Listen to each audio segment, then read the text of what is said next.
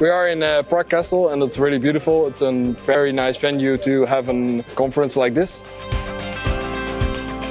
Really loved the event last night. The location was fantastic. Great food, great company.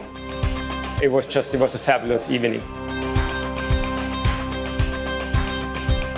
Presentations have been a good mix. There's been the two tracks of the business track, both the business track and the technology track, so it's been really informative. They're great events for getting to get closer with the Kentico management team, to meet other partners, to meet other like-minded individuals, and to grow in a professional and technical capacity.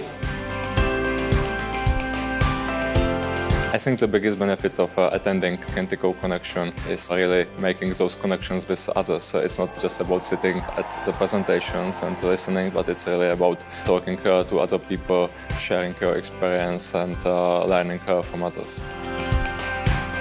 It was also quite exciting to see all the new developments that are coming up with Kentico 12, as well as what's going on with Kentico Cloud as well.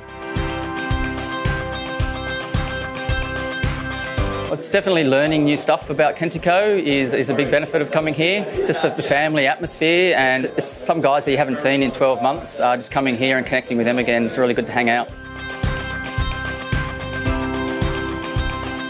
So coming to Kentico Connections is great, really informative.